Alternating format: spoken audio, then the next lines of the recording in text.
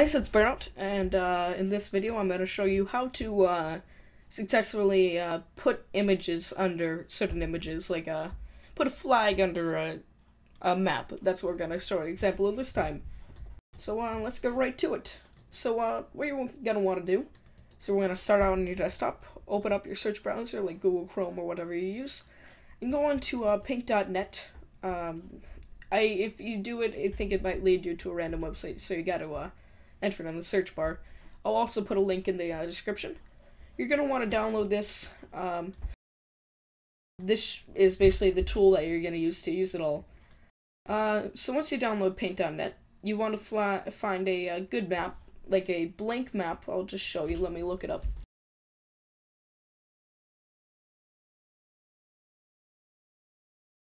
So right now I'm doing like a blank map of the USA.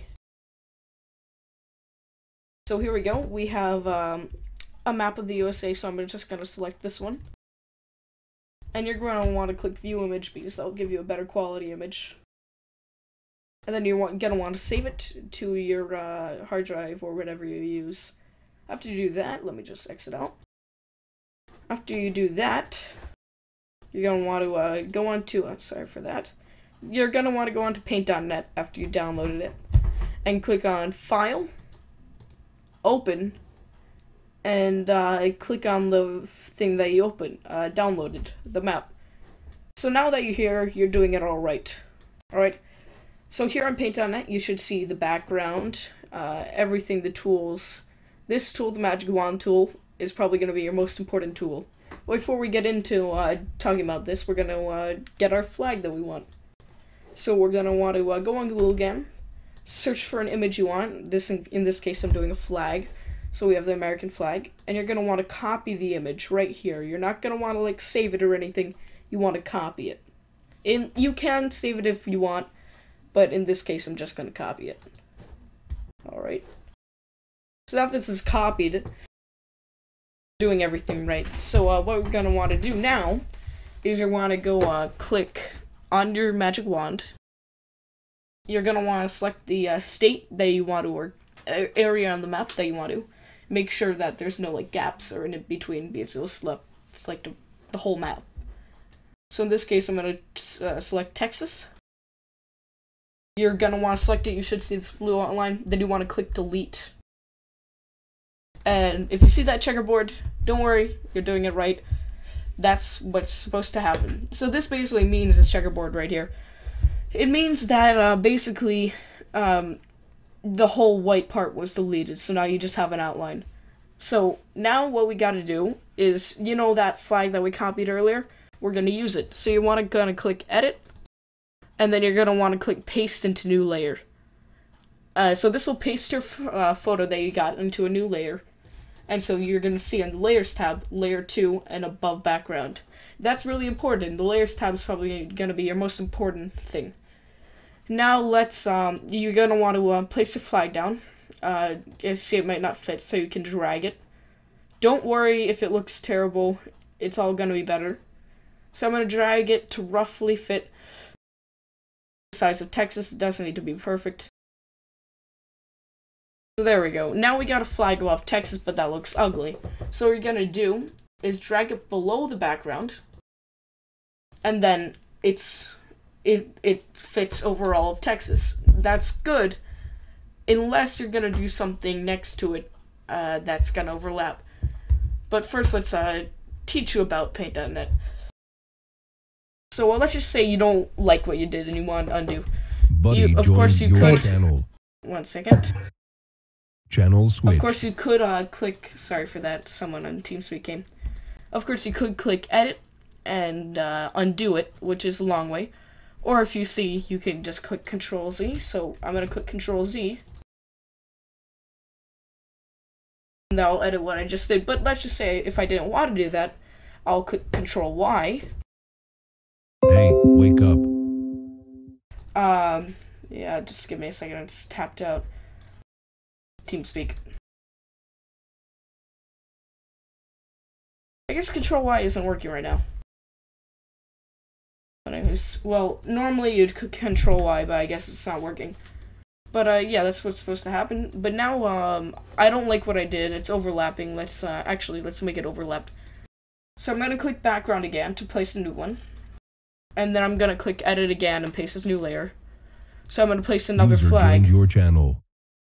Disconnected. There you go. I'm gonna place another flag. And this time I'm gonna do it, right here. No, right here. Alright. So I'm gonna get the flag. That looks about right. Sorry if you hear background noise. Gonna place it. Oh, yeah. That's a common mistake. I forgot to delete the background. So I'm gonna just delete the background.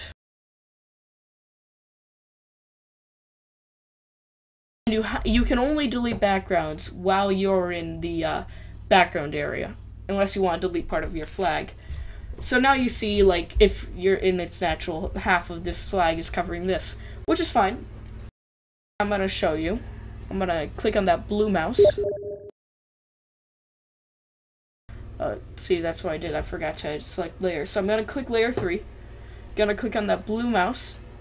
Now that it fits, I'm gonna lower it below background.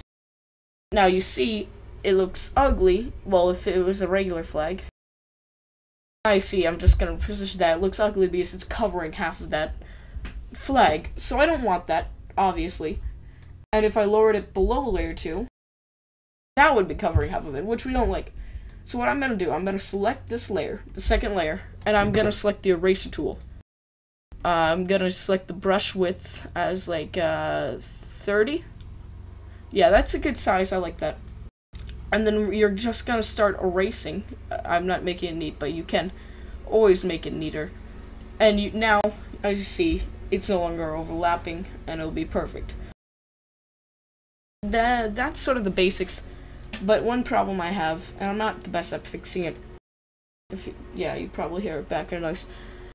I'm not the best at fixing it, but this is what I learned, is that you see this little blue mouse, this is where you select it. So I'm going to select the second layer, which is this, and I'm going to rotate it. And so now with this blue mouse, I can rotate it, and also, I can expand it. Pretty sure. No, I can't. So this is just like a XY axis, sort of. I'm not the best at doing this. If I was, I'm going to erase this above background. You can see better. I'm not the best at doing this, but I'm still not the experienced. But I still have to find a way how to correctly remake it. Like if you add a place to it. Like let's just say you claim this territory. I still have to find a way to do that. But for now, what I do is I click this X to delete the layer. And then I'd magic wand. Let me just select background. Magic wand this and delete it. And then paste into new layer and do that all again. That's what I do. You could be sloppy with it and paste another layer and try and get it to look better. I'm just gonna erase that. There you go.